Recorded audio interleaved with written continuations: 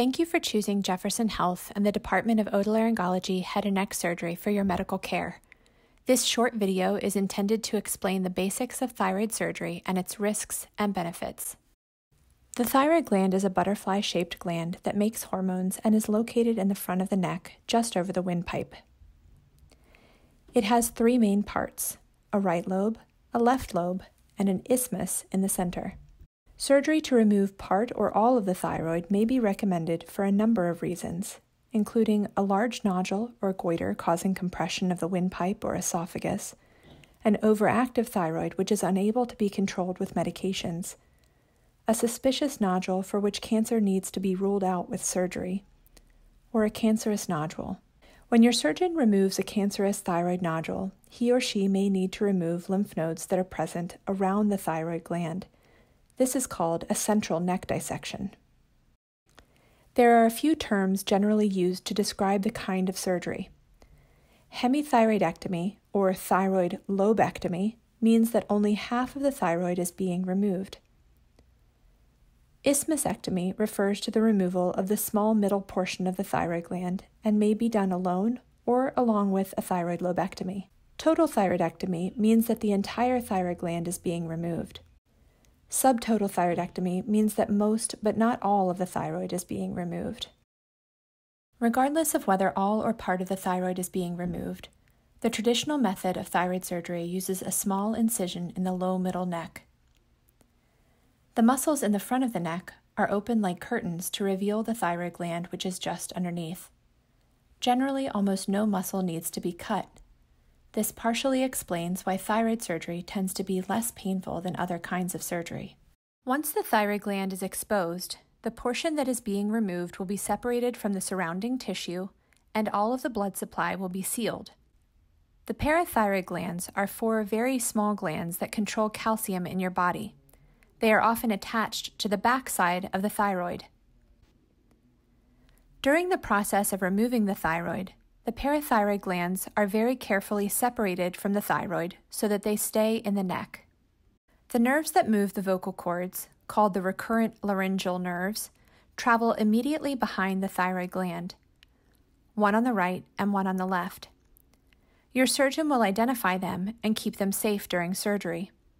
While you are under anesthesia, a specialized breathing tube is often used that helps monitor these nerves and help identify if there is stretch or trauma to them.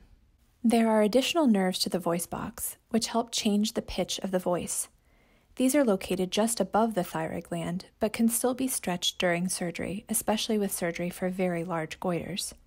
After the thyroid lobe, or whole gland, is removed, it is sent to the pathology lab where all of it will be inspected under a microscope to determine whether there is cancer or other pathology.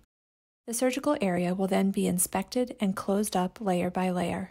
Each surgeon has a preference for the type of stitches and bandages used at the end of the procedure.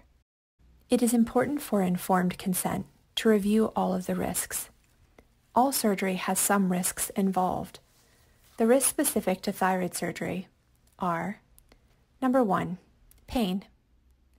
This includes pain at the surgery site, sore muscles in the neck and back, and a sore throat.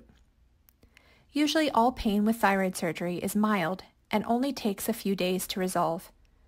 Your surgeon will talk with you about any pain medication you may need after surgery. Number 2, bleeding. A small amount of blood loss is expected during any open surgery, but this risk specifically refers to the very small chance of having either excessive bleeding during surgery or having a collection of blood that develops after surgery called a hematoma.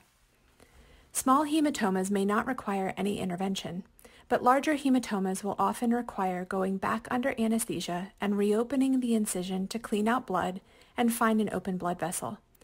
This occurs in 2% of patients or less. Number 3, infection. Rates of infection for thyroid surgery are less than 1%. The skin is sterilized prior to surgery, and only sterile tools and techniques are used. It is important to follow your surgeon's instructions for wound care after surgery to ensure that infection does not occur afterwards. Number 4, scar. The traditional thyroidectomy technique will leave a small scar on the neck. For the majority of patients, this will fade and blend in nicely over time. but depending upon your skin and how you tend to scar, it may always be visible. Some patients will have difficulty with wound healing.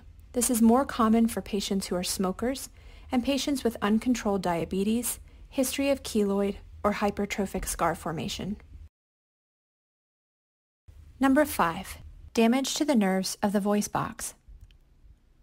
As mentioned previously, these nerves are located very close behind the thyroid gland.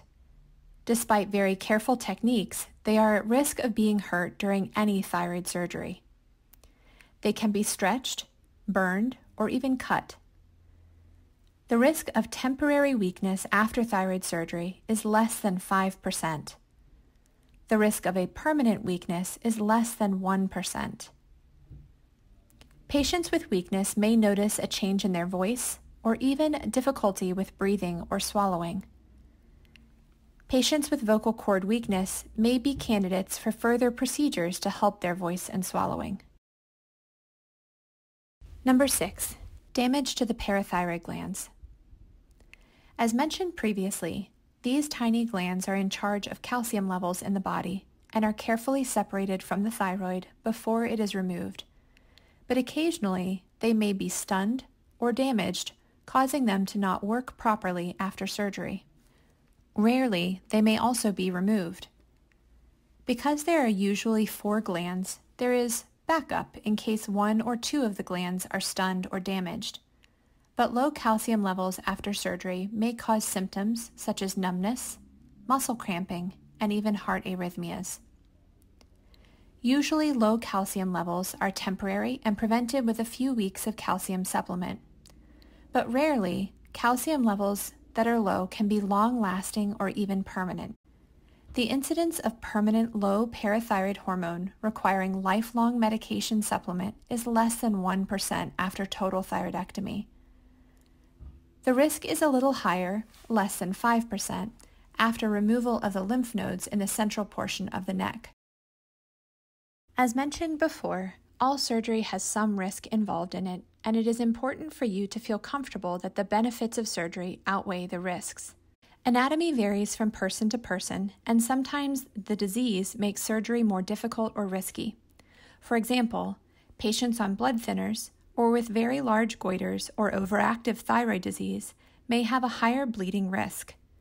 Patients with overactive thyroid, such as Graves' disease, may also have a slightly higher risk of having low parathyroid hormone levels and therefore low calcium after surgery, requiring supplements for longer. There are also risks associated with anesthesia. On the day of surgery, your anesthesiologist will discuss these risks in detail with you. Generally, the risks of thyroid surgery, in the hands of high-volume thyroid surgeons, remain extremely low, even for advanced or aggressive disease or difficult anatomy. Please make sure to ask your surgeon any questions you may still have after watching this video. Thank you again for choosing Jefferson Health and the Department of Otolaryngology Head and Neck Surgery. It is an honor to take care of you. We hope that this video has been informative, and we welcome any questions you may have at this time.